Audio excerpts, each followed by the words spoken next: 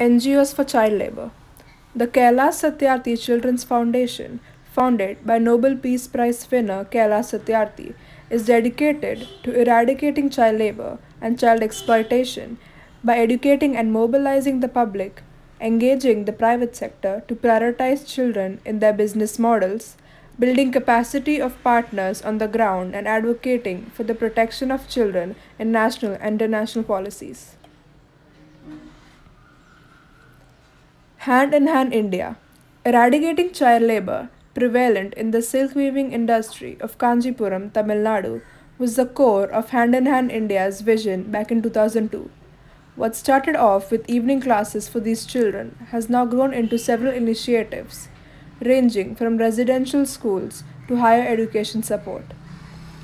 The exercise of strengthening the education system in Kanchipuram district has expanded, and today they are a pan Indian NGO working with children.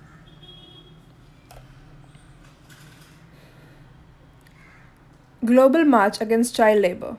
The Global March Against Child Labor is a worldwide network of trade unions, teachers, and civil society organizations that works together towards the shared development goals of eliminating and preventing all forms of child labor, slavery, and trafficking.